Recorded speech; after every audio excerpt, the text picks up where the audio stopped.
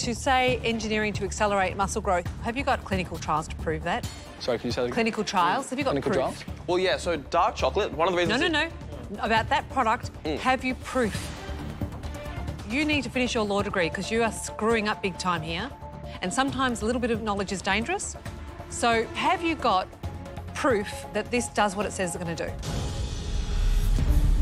To answer your question, we do not have proof for the synergistic effect of the chocolate and the supplements together. You've said here scientifically proven supplements. What science has proven this is true?